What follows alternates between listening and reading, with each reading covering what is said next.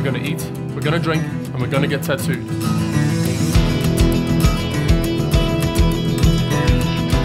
I'm joined in studio by a very interesting man. He is the man behind food, booze, and tattoos. 3 things that I could get on board with. He's here today to tell us what we can expect from the 9th episode. Hello. Hi, how are you? Thanks for having me here. How are you? Thank you for coming in. Pleasure. I love seeing you in all of your tattooed glory. I just wish you brought some food and booze for me. And some shorts to see my legs with Yes. all them tattoos as well. Food, booze, and tattoos is on its 9th episode. Well, it's showing its 9th episode tonight. What was going through your mind when you thought, hey, I'm going to travel all around, I'm going to show everyone South Africa, and I'm going to drink, eat, and get tattoos while I'm at it? First, I couldn't believe how lucky I was. I thought this was ridiculous. Like, how can I possibly get paid to go through the country and travel and eat delicious food and drink delicious booze and get amazing tattoos? So that's what I was thinking. It sounds like getting paid to be on vacation. Slightly more painful.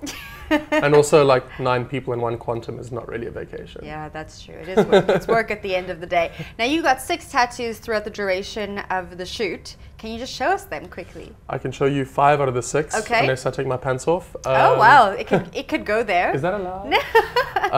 So that's the first one, which is a little tattoo roulette, which essentially you put your designs into a hat and you pull them out, and that's what you get. And so... Wow, that's very brave of you. I've got 3 of those. Of tattoo roulette? Yeah. Have you ever gotten one that you're like, I have to get it because I'm playing tattoo roulette, but I really hate it? There is like a small... You're allowed to cheat a little bit, where you have 3 other options. Okay. But they're usually terrible. So it's a popcorn, a carrot, and in this case, it was a cat dog. So that's why I got cat dog. I know it's faded a little bit. It's super painful there. Oh, but cat and dog are cute. They are cute, hey? Yeah. And then I got this fish from a guy called Doc at Lola Malone in Durban, who is one of the most impressive tattoo artists and impressive philosophical, creative young men I've ever met. It was amazing to meet him and get tattooed by him. And then I got, from a Cape Townian guy, Ninja Bird Boy, I got this hand poke tattoo. It was actually, it's on the episode tonight. Yeah. I get this one. And it was on his family farm in Swellendam, I think. And we were just on a beer bench, and he made his needle and tattooed me just on the farm, in the garden, which was very bizarre, but really awesome. It sounds bizarre. Yeah, it was super cool. I loved it. Then I got one on my thigh, which I can't show you. And I got this piece over here, which is done by Tamar Thorne at Body Architect. I'm actually getting another tattoo from her tomorrow, which I'm petrified of.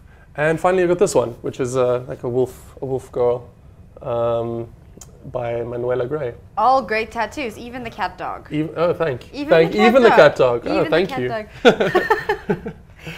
What food do you just die for? Does your mouth water? You wish you could go back and eat that delicate meal again? A delicate meal. There weren't so many delicate meals. Delicate would have been the buffalo mozzarella from Buffalo Ridge Mozzarella. A remarkable farm, super happy buffalo cows everywhere. I think they're called buffalo cows. And just wandering around and having fun and relaxing and eating and super happy. And the milk that they make makes the most incredible mozzarella. I think it's actually in stores now, which is very cool. I'm very happy for them. I had a great burger at the bench in George. You're making me hungry. I know. It was the patty was laid open, and then the cheese inside, and then you close the patty, so the cheese inside, and then beautiful roasted onion, and very, very good. I love that place, actually. What's your most memorable booze moment from this season? He comes to mind, first of all, and also happens to be in tonight's episode, is a guy called Roger Jorgensen. And he's out in, I think it's in Wellington, and he makes incredible alcohols. The one he's most famous for is called Field of Dreams, I think, which is an absinthe, and a traditional absinthe, except so he uses wormwood, and wormwood was the substance which made all the artists go crazy in Paris all those years ago, which made I think it was a green fairy. They called absinthe a green fairy, and so he uses African wormwood, which is the only adjustment to the recipe. How can we watch the show if we don't already know? So it's on SABC3, 9 p.m. on Thursdays. So that's tonight. Brett, thank you very much for coming in, and high five to flying that South African flag. Thank you so much. Pleasure being here.